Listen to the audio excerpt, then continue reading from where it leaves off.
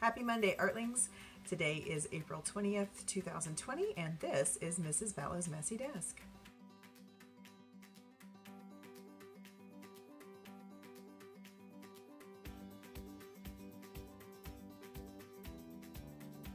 This week we are going to be doing a ridiculously hilarious and super fun technique called forced perspective. It's a photography technique, and most of you guys have done this before if you've ever played the game Squish Your Head. Forced perspective is a technique that photographers use to trick your brain and your eyeballs into seeing something that's not there. I'm sure most of you have seen photos that kind of look like this.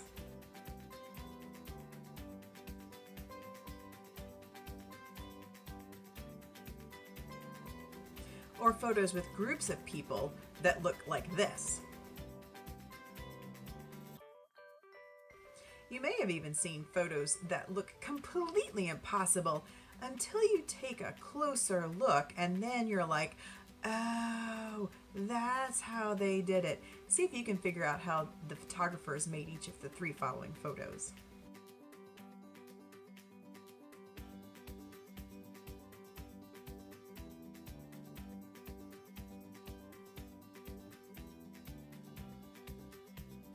That last one was kind of crazy, wasn't it? I promise you, no humans were harmed in the filming or the taking of that picture. So, what else do we need to know about forced perspective before I can give you the challenge instructions? Well, let's take a look. Well, I figured if I was going to give you a little bit of history, I should dress like an art historian, right? Complete with beret, large book, and paintbrush. Actually, the book is really heavy, so I'm going to put it down. And it's not even about art. However, I'll keep the hat on because I think it's cool. Artists and scientists have been using optical illusions for forever. Well, not forever, but at least since the 1500s. The first optical illusion that we're going to talk about today is called anamorphic art. Anamorphic art is art that can only be viewed in a certain point in space. So at any place other than that specific place, the art doesn't look right. The earliest examples of anamorphic art are attributed to scholar, scientist, and artist Leonardo da Vinci in one of his journals, probably published in the middle to 1500s. And it was just a pair of eyes that was really weird looking on the paper. But then a cylindrical, curved, mirrored surface put alongside of the drawing made the art come to life. Modern artists have used this technique since then to create really awesome images, some of which you can see in the following few clips.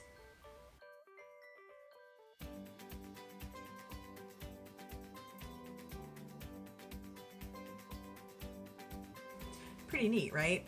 That last one was actually a sculpture and not a flat image that the artist had created to only be viewed when a cylindrical mirror was placed alongside it. So from that, the cylindrical mirror anamorphic art, came all sorts of other stuff. In the middle 1500s, about the same time Leonardo was doing his work, two other artists came alongside and did some flat anamorphic paintings. Take a look at these.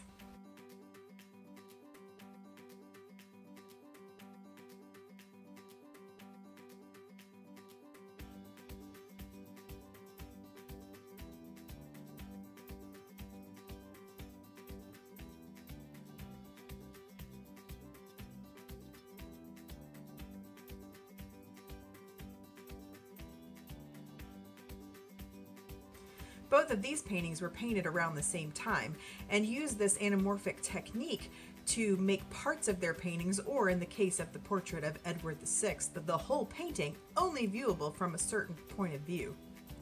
Okay, so what does all this flat stuff have to do with photography and taking pictures in forced perspective? The way that forced perspective works is that you have images that are in proportion to one another, bigger or smaller. So my hands are the same size, but if you view them from different distances, the hand in the foreground right here looks way bigger than the hand in the background. That's how forced perspective works. A current artist, French photographer Georges Rousse, creates hanging or floating shapes in space using the idea that your eye can be tricked into thinking something's there, but it's really not. He forces your vision to play tricks on you, basically. Take a look at this short clip from the trailer for a documentary on his life, and pay special attention to the last part of the trailer, in which you'll see stairway and blue painting, and you'll see the camera pan, and then all of a sudden, poof, there's a square. Another cool example of anamorphic art. Take a look.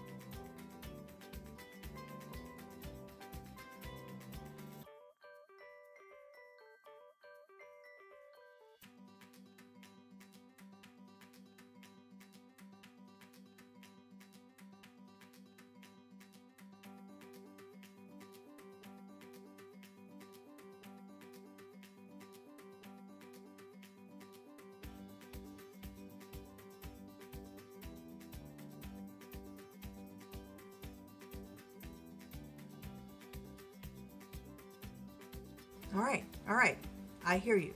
Too much history. I got it. Let's move on to the challenge instructions. Your challenge this week is to take some forced perspective photographs. Say that 5 times fast. Forced perspective.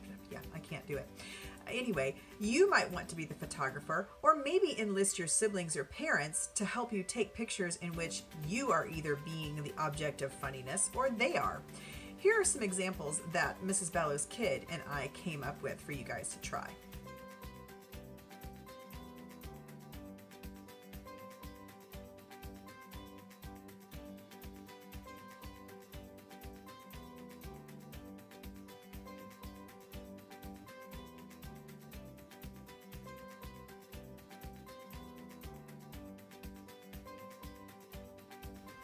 You can try some of these ideas, or you can go make up your own. You can be the photographer, or your parents can be the photographer, or your sibling can be the photographer, or you could set up a shot where you're the photographer and your cat is in it with a dinosaur. Man, you guys go crazy. If you're a Shady Oak artling, you know how to get your images to me. Text, email, Flipgrid. I have all of it. If you're not a Shady Oak artling, you can tag me on Instagram and Facebook at The Art and Makerspace.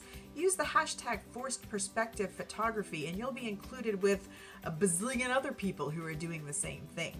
If you need inspiration, you can check out Pinterest or Google, with your parents' permission, of course, the 2 words forced perspective or forced perspective photography, and there are a million crazy awesome examples about forced perspective photography out there. If you don't need any more help, go goodbye. See you later. The rest of this video will be dedicated to me showing you how we set up some of our shots so that you can get the idea of how it all works. But if that's it, goodbye. See you later, or keep watching. Your choice.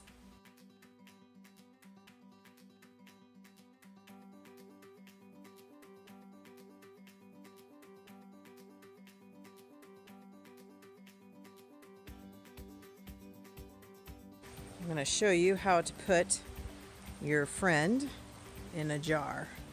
All right, friend, go that way. Get my jar in focus. Slow down. My arm is still not long enough. All right, go back farther. I'll back up too. Oh, now you got to come closer. Just kidding. So she's going to come closer, closer, closer, closer, closer, closer, closer, closer, closer, closer, closer, closer. That's good. Stop. Until she just fits inside the jar. And if the jar is not so disgusting like mine is, it probably would look better. But, all right, put your hands up. Well, you don't have to see. Just put your hands up. Close your eyes. Like that. There you go. Perfect. Now she's almost going to get caught in the jar. And there you go.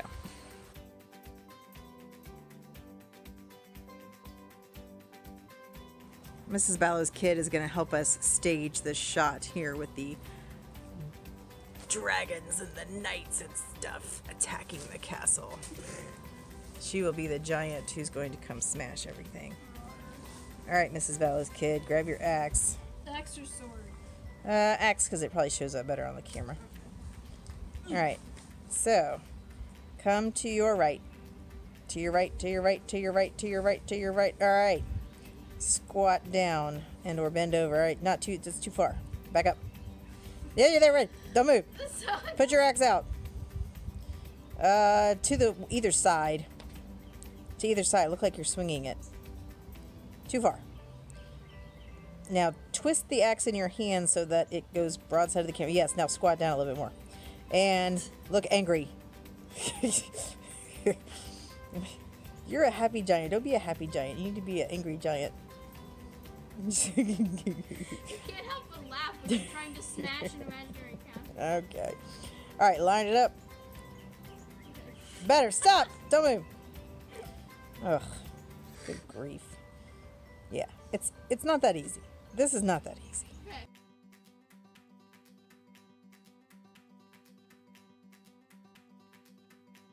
Okay.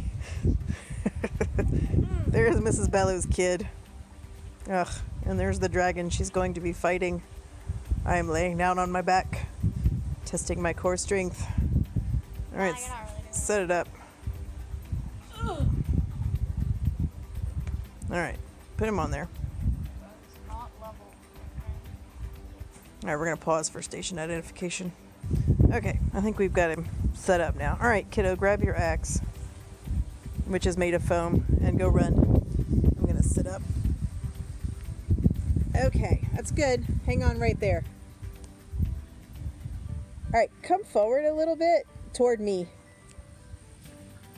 That's probably good. Yeah, let's get him higher. Alright, you are going to need to go to your right a little bit. Alright. Maybe a little farther too, but go back. Go back. Nope, go back the other way. Stop. Okay, I've got it set to where he looks like he's about to breathe fire down on you. So what would you do? How would you protect yourself if he was going to breathe fire? And he's going to be breathing fire from up there. What would you do? Like, yeah, you could block. Yeah.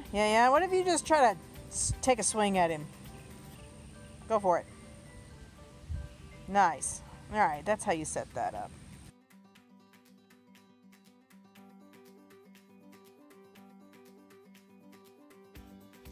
That's how we set up our forced perspective shots. Now go do your own. It's really fun. And you could even play squish or head if you wanted to. It's up to you. You really get those creative juices going. I can't wait to see what you guys come up with. Until I see you next time, don't forget to tag me on social media. Don't forget to stay safe. Bye.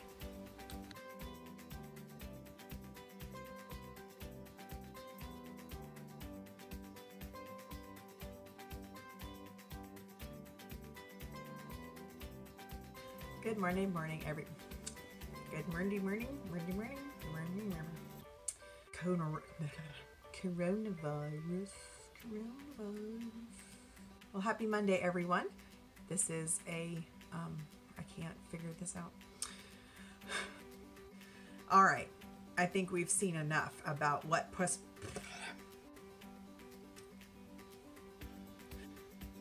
Good morning. If you don't know me, I am the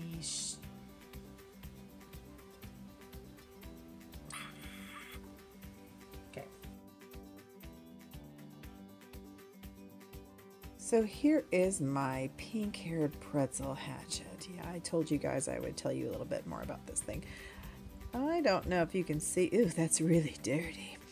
These are wiki sticks. They are, let's see if I can get it, like little string covered in this really pliable wax. And I was given these crazy toys at a restaurant, and I just started bending things. It started with, actually it didn't start with the pretzel. It started with the fact that I was the only person at the table who could not raise just one eyebrow. I still can't do it. and my face ended up doing some really crazy things trying to do it. I decided to compensate with the fact that I could not raise one eyebrow by making my own eyebrow out of the green Wiki stick. Take a look.